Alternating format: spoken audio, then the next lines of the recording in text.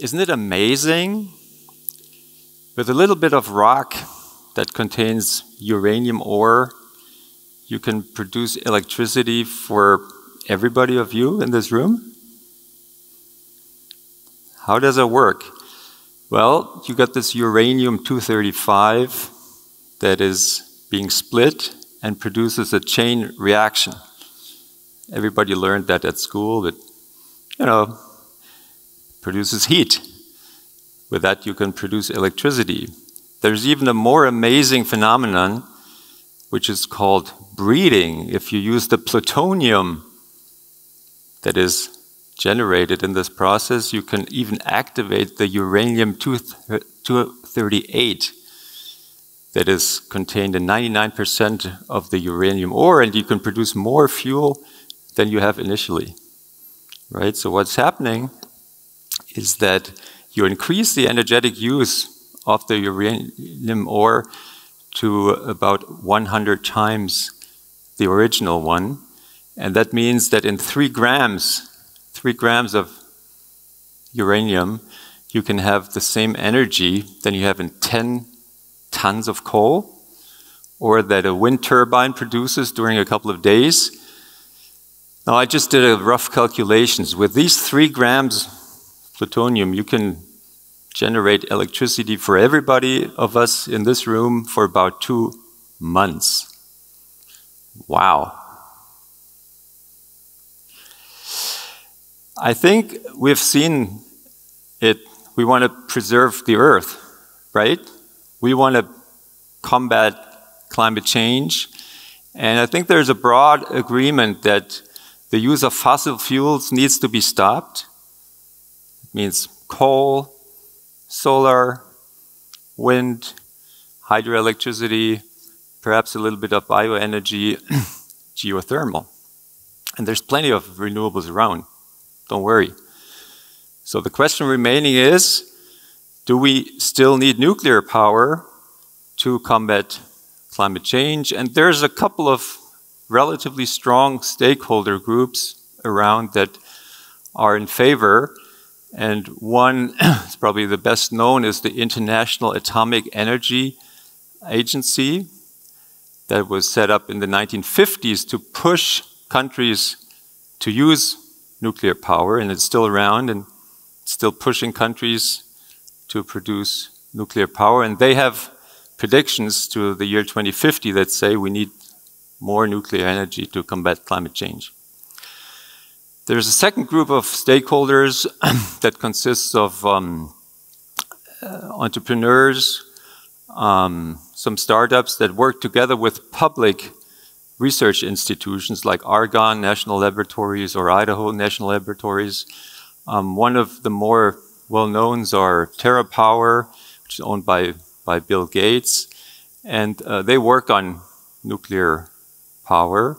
And there's a third stakeholder group that consists of theoreticians, physicists, chemists, like my father, whom you see here, the guy standing with a tie. And what's similar between my father and Bill Gates? It's not the money, it's not the fame, it's the love for nuclear energy. When I was brought up, my father always told us, you'll see nuclear energy is going to save the energy problems of the world, right? So it's not surprising that you see people that are engaged in that combat against climate change that say, well, probably we should use nuclear energy to succeed. I'm sure in this room there are people that have this conviction, and that's fine. We're here to debate. I am an industrial engineer. I'm a professor of political economy, and together with a couple of other people, I'm amongst the very rare nuclear economists in Germany and Europe and even worldwide. So what I'll do is I'll take a look at 3 aspects. One is technology, the second will be economics, and the third one is the global transformation that we need to succeed in that combat against climate change from a socio-political perspective. Let's start with the technology. Nuclear power was developed to be dangerous. Back in the 1940s, in the context of World War II, nuclear power was developed as the child of science and warfare. Science, because the scientific progress was just mind-boggling. Think of Becquerel, think of Marie Curie, think of Ernest Rutherford, think of Albert Einstein, think of Otto Hahn and Lise Meitner. Here in Berlin, just down a couple of kilometers, Thielallee 63, Otto Hahn and Lise Meitner, together with colleagues, developed the first splitting of uranium. You can visit the site still today, and the same thing was going on in France and in Italy. In the United States, at the University of California at Berkeley, Glenn Seaborg was the first to separate plutonium in 1940, same period. So the science married the military in the person of General Leslie Groves that was determined to produce the nuclear bomb in the Manhattan Project between 1941, and they succeeded in developing the atomic bomb, and they threw two of them, one on Hiroshima and the other one on Nagasaki in August 1945, right? So nuclear power can be dangerous, and it is very dangerous. And you know about accidents. Everybody's heard about accidents. What you probably do not know is that since 1945, there have been accidents in commercial nuclear power every year, right? Because nuclear power is a very reactive process. This fission process can explode within less than a second if you can't control it. That's what happened in Chernobyl in 1986. Nuclear power generates a lot of heat, so it needs to be cooled permanently. And if that does not work, you can have a core meltdown. And that's what happened almost in 3 Mile Island in Harrisburg in 1979. And it happened 3 times in Fukushima in March of 2011.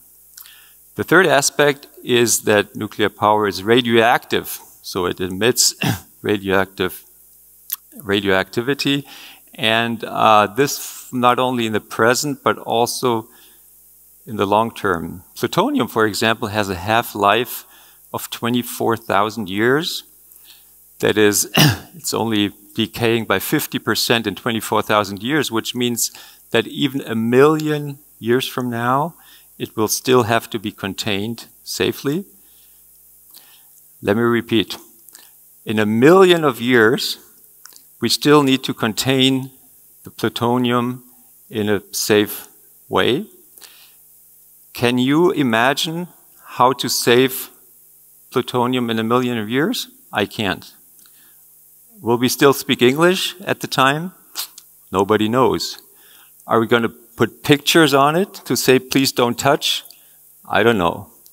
So nuclear power is dangerous. Now you may say, okay, there are dangers, but we need to take these risks. So let me add 2 more things here. One is proliferation. Proliferation means the illegal trading of weapon-grade material like plutonium that is going on almost every day, that has gone on for several decades here. And we have, over time, built more than 500 tons of plutonium. That corresponds to more than 1,000 times the Nagasaki bomb. And as we speak, the amount is still rising because nuclear power is still being produced. If that's not enough, let me ask you one last question. Are you willing to insure me or Bill Gates or my father against the risks of nuclear accidents? No, you won't. Around the world, there's not a single company or a single insurer that would insure against nuclear accidents. Now, driving a car is dangerous, right? But you can insure against it.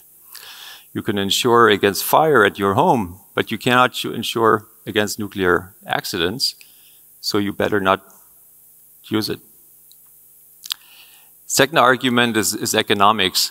I told you in 1945, there was this moment when people were starting to think, well, what are we going to do with this? And the Navy, actually Admiral Hyman Rickover, said, why don't we try to produce electricity from that? So the first commercial nuclear power plant, established in 1957 in Shippingport, Pennsylvania, was actually a little nuclear submarine reactor. And at the time, nobody looked at money. Nuclear power is an area where money plays no role.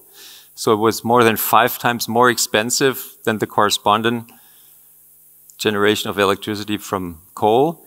And this has continued all through the decades. Actually, nowadays, an average kilowatt hour of nuclear power is about 4 times more expensive than solar electricity.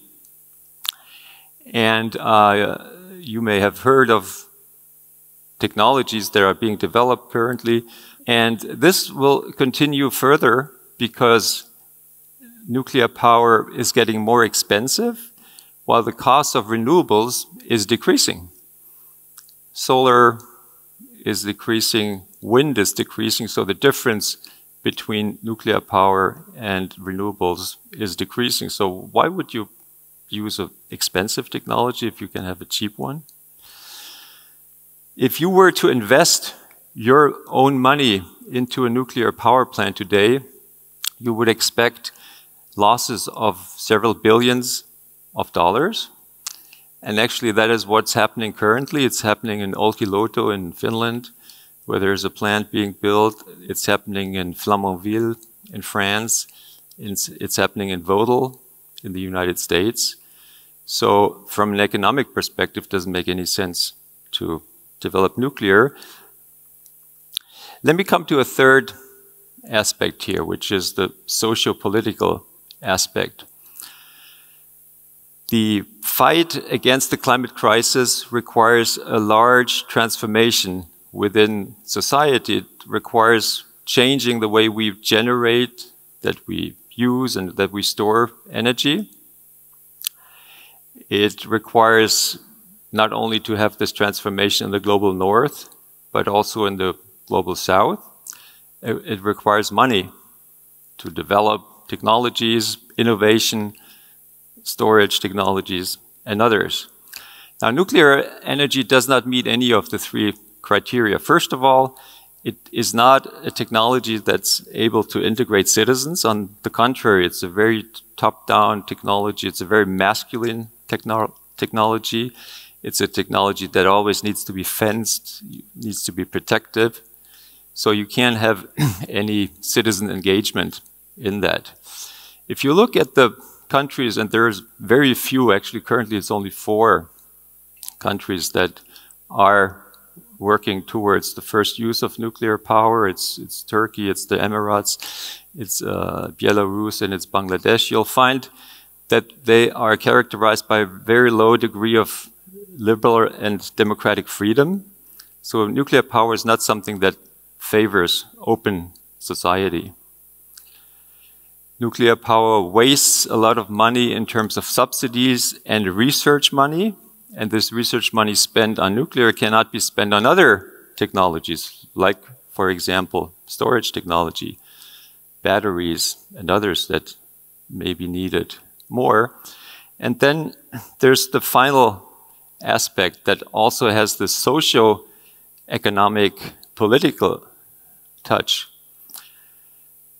There's about 200,000 tons of high-level nuclear waste laying around in all the countries, in the US, in Russia, in Europe, in Asia, etc. And there's not a single long-term geological depository to put this somewhere. Companies and countries have tried to develop one. The US in Yucca Mountain, Germany in Gorleben, Finland is approaching one, but it's not really yet there. And there's also a socio-political aspect to it. It's very clear. Just imagine that you were living on top of a favorable geological formation, right? And the government would come to you and tell you, well, we want to put the nuclear waste below your feet. Well, would you accept this? The first thing that you would say is stop producing more waste, right? Because the more waste you produce, the more I'm at risk. And so one of the preconditions of finding a safe nuclear storage is to stop producing nuclear waste and to stop producing nuclear electricity. Let me summarize here. Nuclear power is fascinating, and it's theoretically one of the most amazing phenomena. It does not work in practice. It's too dangerous to be used. It's highly uneconomic, and it's against the socio-ecological transformation that we need to combat the climate crisis. Thank you very much.